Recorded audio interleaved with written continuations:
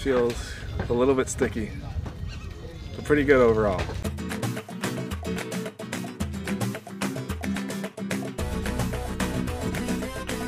We just got to Totumo, which is a mud volcano about an hour outside of Cartagena. You can see it behind me here. It's just a big, giant mound with a mud pit in the top of it. I'm gonna go put my bathing suit on and then jump in a giant pit of mud. Local legend says that a priest used holy water to turn the volcano's lava into mud. Once you climb the 50 feet to the top, you can get a low-key massage inside of the mud pit. It feels really cool. I'm like suspended in this mud. There's no bottom. I'm not touching anything. The mud is so thick that you're suspended in it. It feels like you're defying gravity.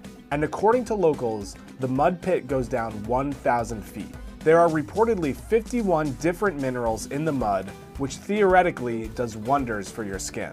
Gotta exfoliate. A half hour seemed about a good amount of time to soak.